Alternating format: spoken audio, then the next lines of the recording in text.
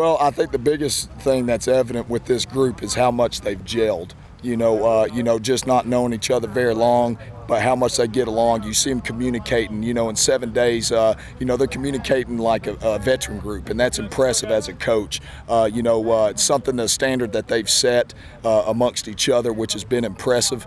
The fact that, they're going to sit there and go beyond what we're asking them to do to learn obviously learn the material, from a coach's standpoint, you can't see anything but positives right there. Some people would say it's difficult, but in an offensive lineman's world, nothing's difficult. It's about as difficult as you make it. Yeah, there's no doubt about it. I mean, I'm not going to sit here and not, and say that, there's not going to be some tough moments, but there's never going to be any bad times with the way this group works. That's the thing. They've taken the responsibility to work like veterans, and that's impressive to me. We move fast, okay? That's what Coach O'Kane and obviously Coach Torbush sets as a team goal and or as an objective.